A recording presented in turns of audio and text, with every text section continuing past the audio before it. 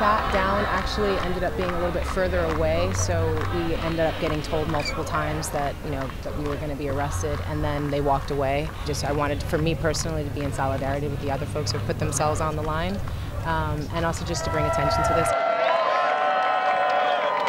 This has been going on for a week now. We've already gotten up to almost 1,000 arrests. By next week, that'll definitely be the case, and then I think that will definitely have crossed sort of the historic space of it being the most arrests in the Capitol.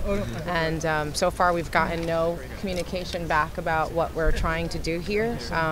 But it's been on multiple different issues, from taking money out of politics to statehood for D.C. to reestablishing the VRA, which is going to be coming up with Democracy Awakening.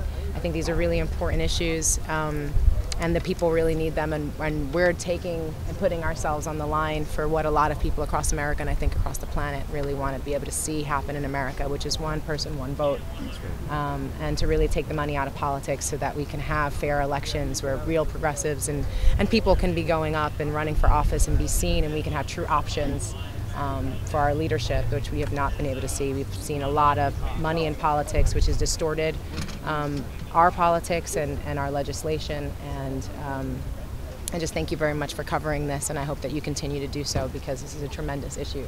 And I'm really grateful that I could be here. And I wanted to say the police were really great with us and really lovely. I have to say that is not the case for so many people. Dreamers, Black Lives Matter activists, so many people are not seeing this kind of courageousness. I think it's because we're here in front of the Capitol with all of these people watching. There was someone who was dancing earlier who was very, very aggressively taken down earlier that we saw. But in general, it has been they've been really kind and very sweet with everyone that I've noticed, and even coming over, some of the people and officers that I met have clearly been interacting with you guys every single day, so they're making very light of it. And I just want to say that I'm great. It's great to hear that news, and it's really lovely. But the reality is that is not the case for a lot of people across America who are also showing civil disobedience to bring light and attention to some of the very critical matters that are ahead of us. And I hope that officers across the nation can take heed of that and recognize that the peaceful protests that are going around this nation should also be treated the same way as we are being treated here today.